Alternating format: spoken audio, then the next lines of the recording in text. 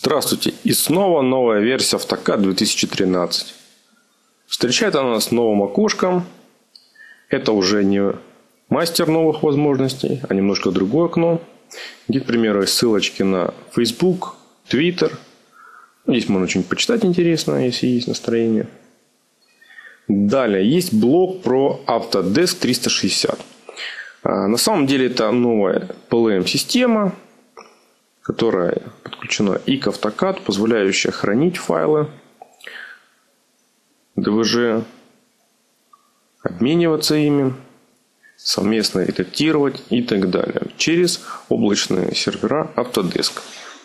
Вам дается 1 гигабайт, и вы ими уже сами распоряжаетесь. Тут есть различные просмотры. Можно посмотреть там, какие листы на этом файле. Или отредактировать его в онлайн с помощью AutoCAD VS.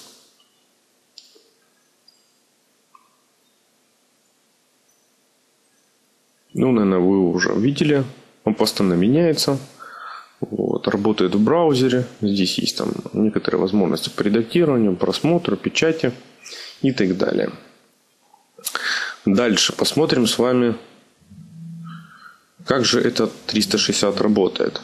В окне просто открыть, вы выбираете либо 360, либо вот эту кнопочку с облаком. Это AutoCAD VS, где хранятся ваши файлы. И там будут они видны, как это локальный компьютер, как будто. Сохранение то же самое. Вы можете указать, куда сохранять, на какой из серверов, и будете лазить там по папкам, как будто это ваш компьютер. Далее.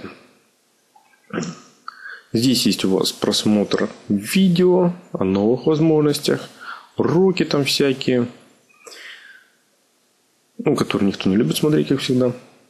Дальше. В чем же хорошо это окно? Тем, что у вас есть список последних открытых файлов. Вы можете прямо здесь их открыть, распечатать, там, скопировать, вставить, создать новые, или просмотреть. Вот здесь можно файлы, предлагаемые разработчикам, которые хранятся в папке Sample. Опять же, можно делать галочку, чтобы это окно больше не показывалось.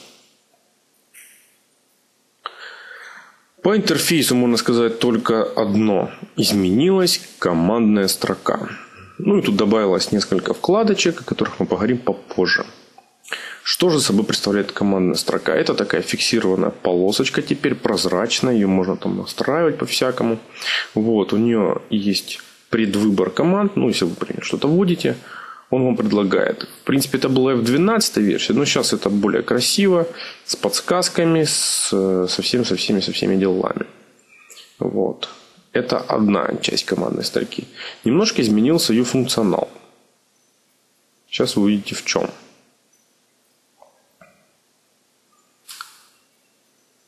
Во-первых, когда вы что-то делаете, то у вас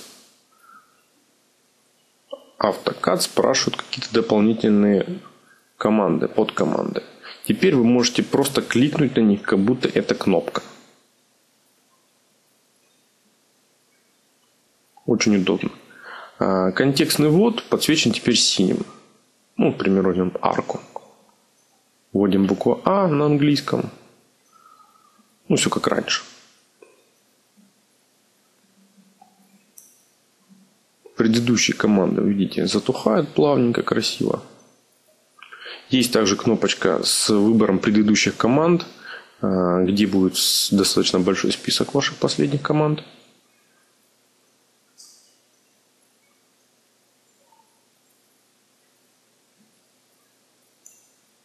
Также можно посмотреть, что вы набирали, нажав вот эту кнопочку. И настроить саму командную строку. Как она будет отображаться. Прозрачность ее, затухание и так далее. Хочется сказать, что хотя это не сильное изменение, но имея мониторы вытянутые, занимать столько места, сколько занималась старая командная строка, это просто кощунство. Поэтому очень быстро привык к ней и с удовольствием уже в ней работаю. В этой командной строке. Вернуть ее обратно можно очень легко.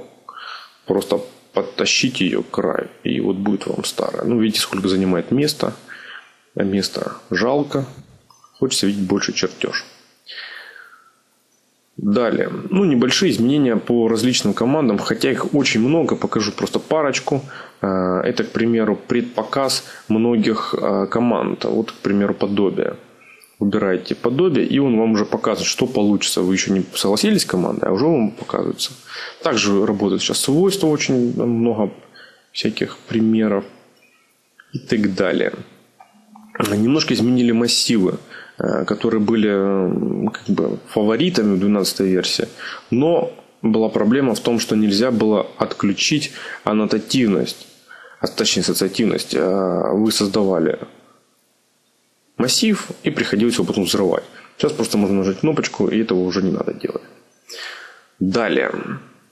Опять онлайн. Дело в том, что в AutoCAD 2013 встроили онлайн-рендер на сервере Autodesk. Облачные вычисления. Здесь у нас вот маленький сценочку такую наваял с кубиками, с цилиндриками, который мы сейчас с вами подсветим, поставим камеру и отправим на сервер Autodesk. Хочу сказать, что рендер этот на сервере не Mental Ray, скорее всего это Array. Вот, во всяком случае, так видно по качеству картинки. Вот. И настройки у него свои. Собственно, те настройки, которые вы делаете в сцене, это материалы, освещение, сама геометрия, расположение камер. Это все делается в AutoCAD. А настройки рендера вы будете указывать в тот момент, когда будете загружать файл на сервер. Там они будут свои. Собственно, настроек там особо никаких нет. Там только хорошо, плохо там, и так далее.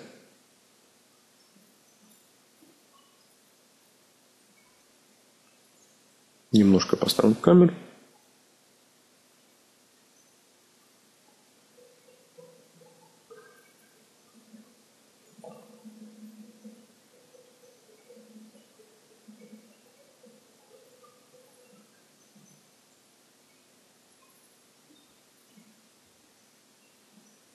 Настроим экспозицию. Во всяком случае, эти настройки влияют на результат на сервере Autodesk.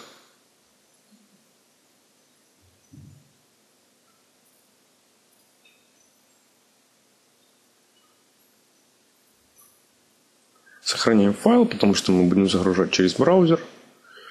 И нажимаем кнопочку рендер. Здесь у нас в браузере можно указать файл Revit и AutoCAD. Указываем файл AutoCAD. У нас он маленький, простенький. Вот настройки. Здесь просто выставляйте качество, какое вам нужно. Среда, это так HDRI, скорее всего, преднастроенный. Качество визуализации высокое. Что вы получите в конце? JPEG. И нажимаем рендер. Проходит какое-то время. Я так понимаю, в зависимости от загруженности сервера.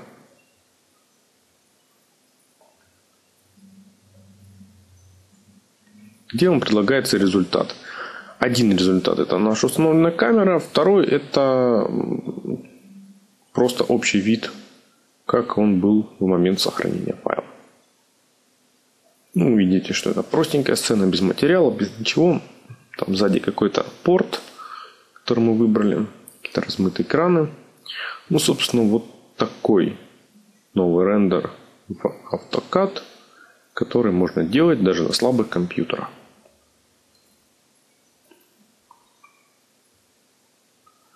Есть еще вот одна такая вкладочка, которую я не рассказал, пока мы с вами разбирали окно приветствия. Это загружаемые команды в AutoCAD. По сути, кто знаком там с продукцией Apple или Android, это какой-то маркет. Autodesk Market, где вы можете некоторые команды, которых, к примеру, нету у вас в AutoCAD, а вам не хотелось бы их установить, можно здесь поставить. Многое бесплатно. Платных пока не видел, но я думаю появится. Скорее всего будет так распространяться различные бонус-паки бывшие, вот, приложения и так далее.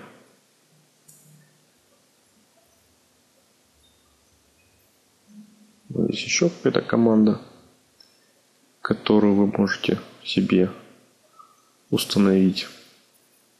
Здесь у меня перевод автоматически стоит. Можно почитать, о чем она. Посмотреть скриншоты. Ну, думаю, скорее всего, это уже будет будущее.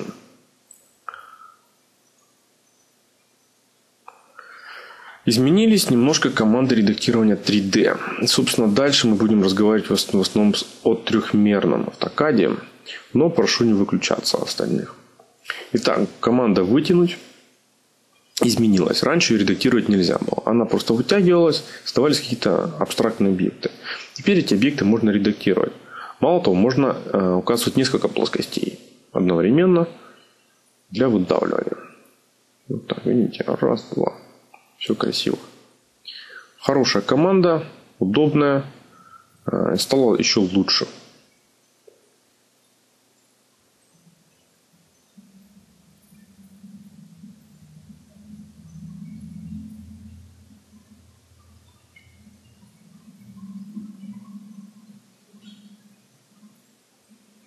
Вот эта команда меня особенно порадовала, потому что я давно запрашивал Autodesk, чтобы такую команду установили. Аналог есть и в мае. Вот, кто читал блог мой, видел этот запрос. Я отсылал на сайт Autodesk. Он позволяет рисовать на трехмерных объектах. Покажу на плоскостях. Но на самом деле рисует он на всем, чем угодно. И на мешах, и на солидах. Ну, вот такая форма у нас. Сейчас мы сделаем по сечениям. Лофт.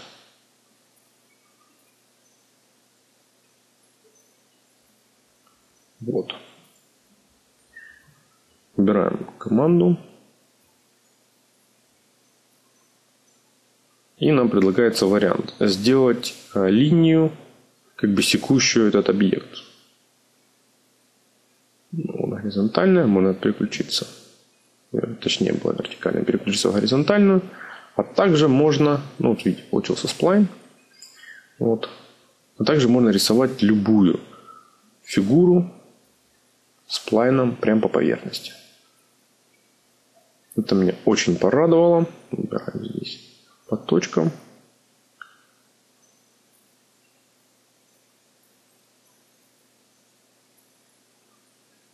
И создадим с вами такую штуковину. Применение этой команды масса просто.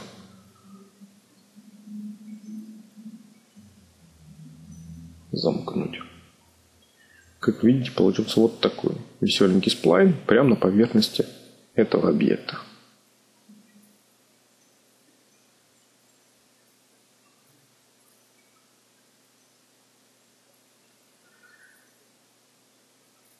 Ну, теперь мы подходим к самому интересному, самому главному, что появилось в AutoCAD 2013. Этого ждали и дождались. Итак, вот у меня есть старенький файл с панельным домом. Вот здесь все там панельки разрисованы, только оболочки. Внутри пока ничего нету. Но сильно не останавливает. Во вкладке Without можно выбрать либо сцену AutoCAD, либо из приложения инвертор нужные вам объекты. Выбираем объекты наш дом. Причем дом без дорожек, только основной дом.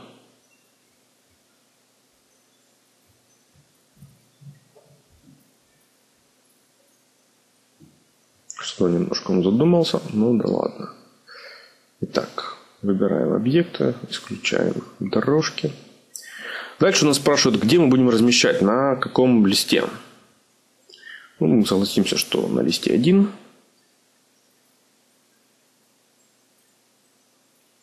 Нажимаем кнопочку Enter. И AutoCAD нам предлагает установить один из видов в нужное нам место. Это основной вид.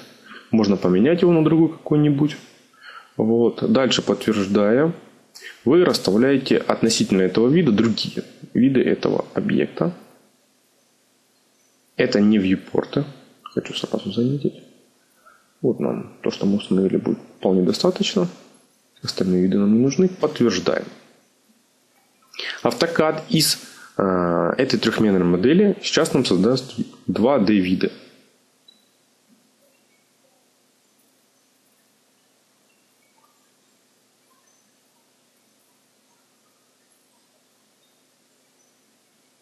Задумался. Файл большой. Но здесь я перемотку не использовал, для того, чтобы показать все наглядно, как оно есть в жизни. Итак, получились у нас с вами чертежи с невидимыми линиями пунктирными. Можно переключить масштаб, вот какой вас интересует. Если вы будете передвигать основной вид, будут передвигаться и дополнительные виды. Так, чтобы все оставалось на оси. Вот. Если мы отредактируем основной вид, то отредактируются остальные. Также можно добавить еще один фасад, к примеру, вот, который у нас не хватает, 4-го. Видите, это другой фасад. Подтверждаем. Давайте отредактируем этот вид, чтобы он был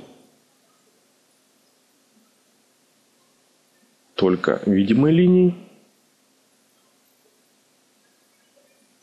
Вот это уже больше похоже на чертежи. Здесь можно поменять различные виды визуализации, масштаб и так далее. Посмотрим, что он нам построил. Ну, вот такие чертежи из трехмерной модели. Естественно, редактируя трехмерную модель, здесь будет тоже меняться. И можно один из видов, если он не основной, поменять на какой-нибудь другой. Например, вот этот с заливками сделать его. Вот, чтобы он был такой красивенький. Горит кнопочка Auto-Update, обозначающая, что виды будут меняться автоматически. Самое-самое главное, что здесь появилось, это разрезы и узлы. Вы можете, указав нужный вам вид, сделать любой сложный или простой разрез этой трехмерной модели. Указывайте, где будет разрез, в какую сторону. Автоматически AutoCAD создает вид этого разреза. При этом хочется отметить, что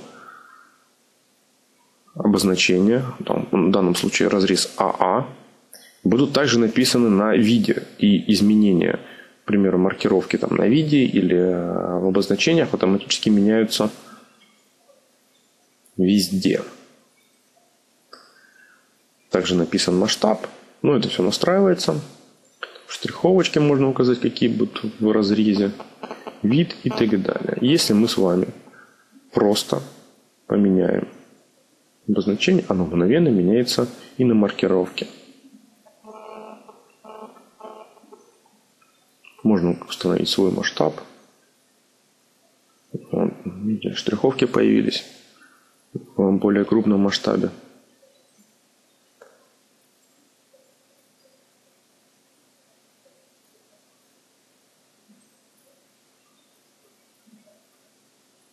Просто переместим его. Так, можно создать и узел вида. Помимо разреза, указывайте, какой вид вас интересует. Узел. Также все сделано с маркировочками. Как видите, там у вас сейчас предлагается, какие виды узлов там, вот с какими обрывами. Соглашаемся с вами сейчас.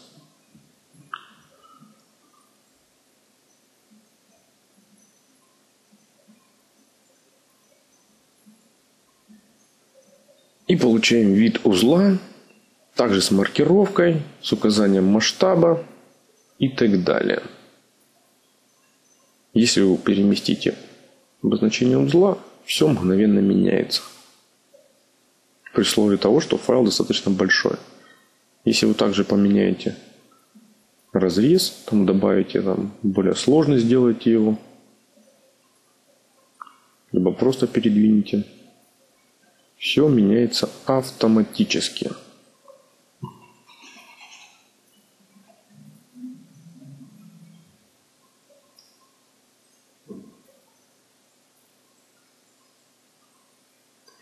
У всех этих обозначений есть свои новые стили. Есть стиль обозначения разреза, который вы можете перенастроить, создать свой, какой вам хочется, при каких масштабах и так далее. Ну и также есть стиль обозначения узла. Как он будет отображаться, устанавливаться, отображаться, что будет писаться.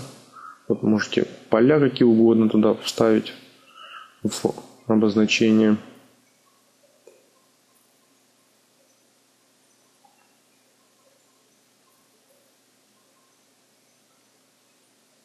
Давайте испробуем эту технологию. Дорисуем, к примеру, какую-нибудь антенку на крышу нашего здания. Дело в том, что я указал объект, и если я создаю новый объект, его надо указывать дополнительно.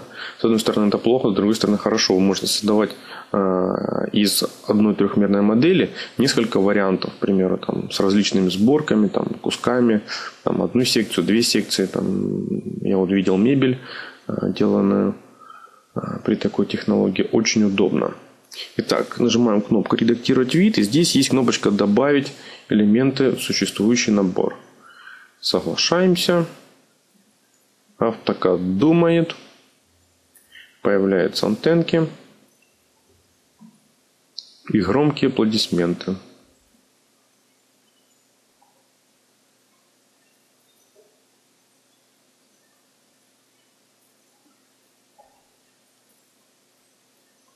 Вы можете установить размеры.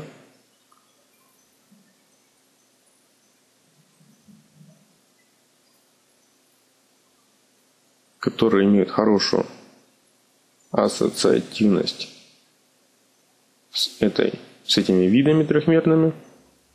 Если вы измените 3D объект, то все потрясающе поменяется.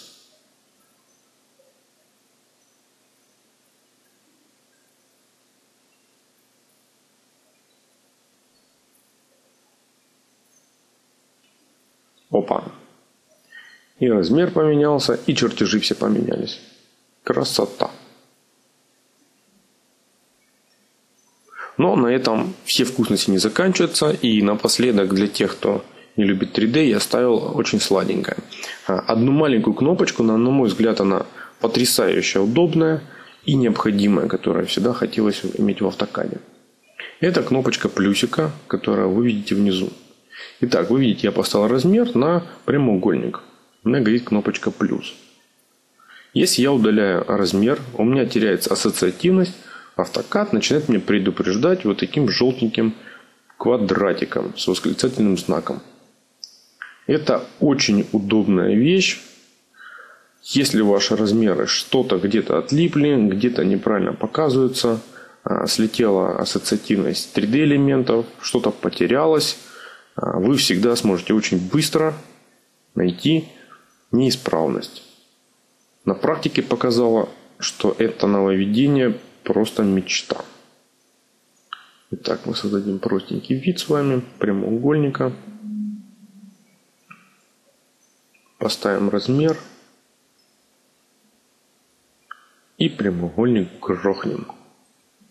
Ну или просто подвинем.